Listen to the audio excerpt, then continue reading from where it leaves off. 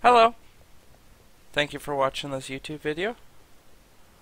Today I'm going to be talking about Procurement. It's a application I use for my Path of Exile trading. It's a very useful application. I'm going to show you how to basically download it and set it up and get it working for you. And then you'll be able to take it and use it for what you do. Basically, you come to this page right here. It's just like a Google homepage for projects, and it's just code.google.com/p/procurement, and it's a very helpful tool, and I'm going to go over it today. And all you have to do is you push download now, and after that you install it too. It has very little options while you're installing it, so it should be pretty easy. And then after you have it all installed, let me go open it up. All you'd have to do is find where it actually gives you a zip. So actually I'm going to show you what I mean. So you're going to download this, and it gives you a zip. And once you show in folder, it's going to look like this: procurement, and then the type of procurement, the version. Then if you right click and push extract all, and then just extract it where you're going to want to put it. And then once you extract it, it should give you a folder just like this. And this is going to be the file that has all your procurement stuff in it. It saves like the username that you end up using with it and stuff like that. Once you click and open it up, let's just make sure OBS, okay. It looks like this. This isn't gonna work currently. This way of I'm doing it isn't gonna work for Steam users. So if you're using Steam, there is a workaround as far as like what username and password you use, but it makes it a little harder with Steam. So yeah, just keep that in mind. So after you log in, you just put your username for GGG and your password for GGG. It's not like you don't have to sign up for anything or anything. It just hooks into Grinding Gear Games server, brings all the item data into this application, and then this application you can set buyouts and other things, so it's easier for you to trade your items. The reason why it's kind of nice that it's in this like offline application thing is because the trading is through a well, not offline, it's online, but the trading is on the forums. And what I mean by that, since we're waiting for that to load, you go to Path of Exile, and after you log in, let me log in real quick.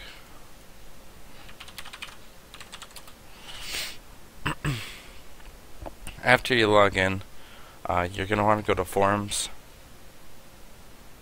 and then after you go to forums, there's going to be buying and trading shops down here, and there's for like a couple for each league. So there's 3 for standard, 3 for hardcore. There's even price check ones for hardcore and standard, and then ambush has 3, invasion has 3, and then there's a price check thing.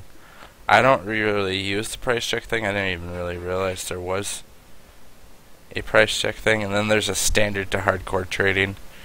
There's also an ambush to invasion trading. I think that stuff's kind of sketch, so I just try to stay away from that.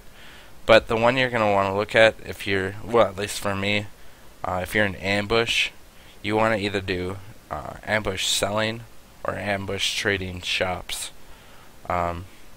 Either one really works. I should actually move my shop into this one, but mine's in this one currently. it's not a big deal either way. And then after you're here, you just push new thread, and then whatever procurement gives you, you just paste in here. If you have a lot of items, I recommend going to the shop one, the ambush trading shops if you're in ambush. And after this completely oh, there we go. Once it's completely loaded, this is how it looks. You have a little drop down menu for the different leagues that you're in. You also have different options up here. The recipe option actually might be helpful for people who are newer to the game. It kind of points out a bunch of recipes you could make with the items that are in your inventory. Yeah, I mean, it's something to look at. And you can, like, for instance, the chaos slash chance full armor set. And it has, like, armor sets that I could trade in for chaos orbs. And then, like, you know, chromatics. And then when you, like, push on something, it, like, it'll highlight wherever you're at. Yeah, see?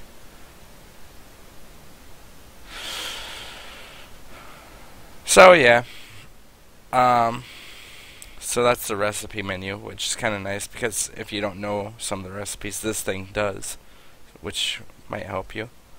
After that, there's also settings. In settings, you can actually take and choose values for each of the currencies. So, like, for instance, if you have a... I don't know why it prices everything in GCPs, which is kind of awkward. I don't know if there's a way to change that. But, yeah. So, you know, if you have values for your orbs and stuff, you can value everything here. I don't really mess around with it too much. But, you know, if you're into that. And then there's this. This is going to be your favorite league. By favorite league, it means the league that you're playing in. I don't know why they say favorite league, but I mean, for some people it might be about favorite league, but for me it's like whatever league you're playing in. Favorite character, you know, the character you're currently playing. You shouldn't do favorite. Like, I don't understand why it's favorite character either. You want to make sure it's the character you're currently playing, which right now I'm playing this character. And then after that, you go to stash. And then you're going to go through your items, which basically it's just going to look just like your stash in game. Which I think I have a couple new items I can price. So we can just go through the whole method. See how a lot of these items have prices on them. Here's one. Probably like a chaos. And all you have to do to bring up this little thing is to right click on the item that you're gonna actually assign value to. You can assign any orb in the game to it, and then you can assign, you know, amounts of orbs, which is very useful. And you know, then you just go through, find what you're gonna want to trade. You know, I don't really have a lot going on right now.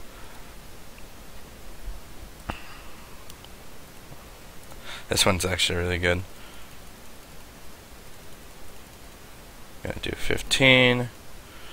And then, yeah, you just basically go through all your items. And then make sure, whenever you're selling items, you're gonna want to make sure to, at least, while you're going through them, actually, that could be 2.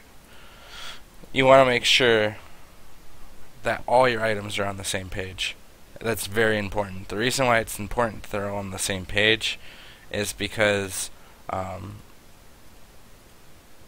like, when you actually go to sell all these items, I'll show you what I mean. Show you this one, 3.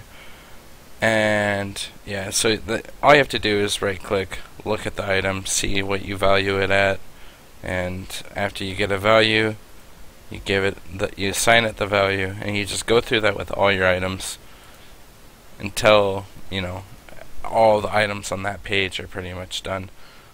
Make sure you have at least one page for this. So that's the only thing that might be harder for some people. If they only have 4 pages, it's going to be a little harder to use this application. But the nice thing is this application does not pick up any white items or magic items. I think you can make it pick up white items and magic items, but yeah. So yeah, then as you go through everything and assign values to everything, I'm just kind of, some of this stuff probably isn't even worth that much. Oh, that one, I can keep that one there. Yeah, I mean, it's whatever. This one I think is only 200 DPS, so we'll put that at 6.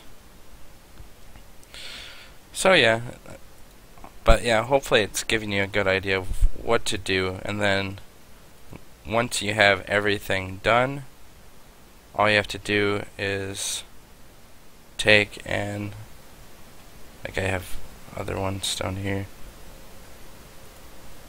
I don't know why I did that, but whatever. Okay. 2. I mean, some of this is a little better than probably what I'm pricing it at, but I'm just kind of going through real quick. If I end up not liking the prices later, I can always be like, oh, sorry, I didn't realize I priced it so wrong. And then that's usually like the reason why I like to make prices a little higher, so that if people are actually interested in it, if I end up feeling like the item isn't like exactly worth that, I'll let them bring the price down a little bit. But yeah.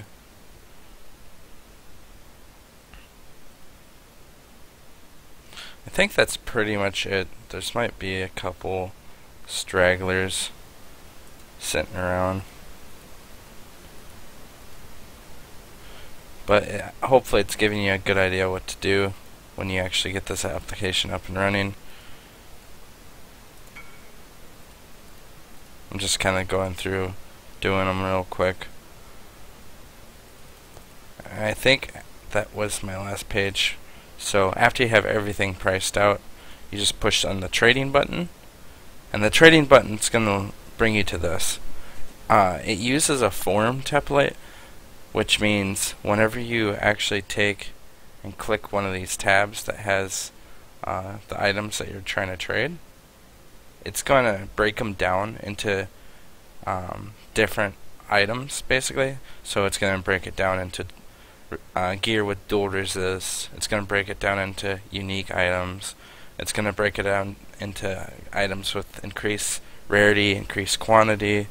It's going to break it into the types, so weapons and armor, and then it starts with armor, then helms, amulets, chests, belts, keeps going down until it fills up everything in that tab. And you can do multiple tabs, so you don't have to do just 1 or 2 tabs. You can do as many tabs as you want, and it just keeps on populating that list, which is really nice.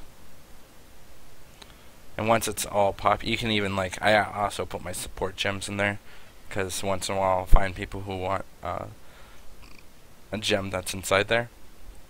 I don't have values to all my support gems or anything, so if you don't want to put values on some of the things, that's okay.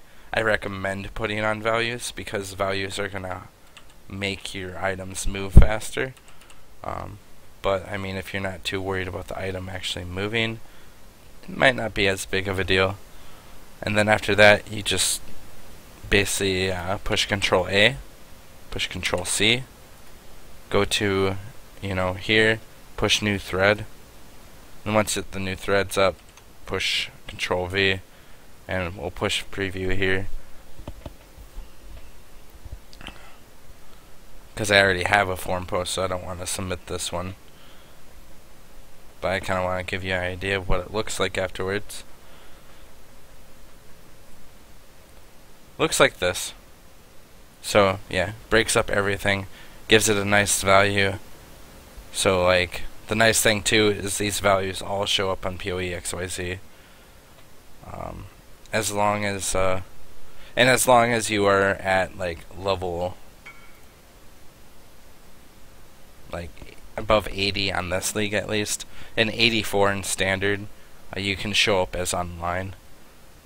Yeah, so it's nice because it breaks everything down, puts everything in a list, so that if people who are actually looking through your form too, they have a nice organized thing that they can look through. I mean, this isn't super organized for some people, but I mean, if you want to like go for pieces of gear instead of like dual res gear or 5 links or uniques, you can always click on weapons and armor. It breaks it down even into the pieces. So if you push on armor, goes through all the pieces, and then goes through each separate weapon and shield and offhand, So, it's a nice little tool. And then after you're done with everything looks good. Make sure double check your name. Your name's going to be right here. This is what's going to show up on PoE XYZ for them when they look for like an item. There'll be an IGN next to it. This right here is how your in-game name shows up on PoE XYZ. So, as long as you did like this without PoE XYZ, like you just link the item in and then put a buyout under it, and then put your my IGN is, and then your character that you're currently playing, that character would show up, and then they could message you through that. So yeah, it just gives you an idea of how to make things work with this application. Hopefully this helped you. I know it helps me a lot. It cuts down the time I have to like go through and type all this stuff out, go up here, link things in, and it saves me a lot of time. I know it looks like it took a lot of time, but without this application, it'd take even longer. So, hopefully this gives you a great idea of how to make this work for you, and thank you for watching this YouTube video.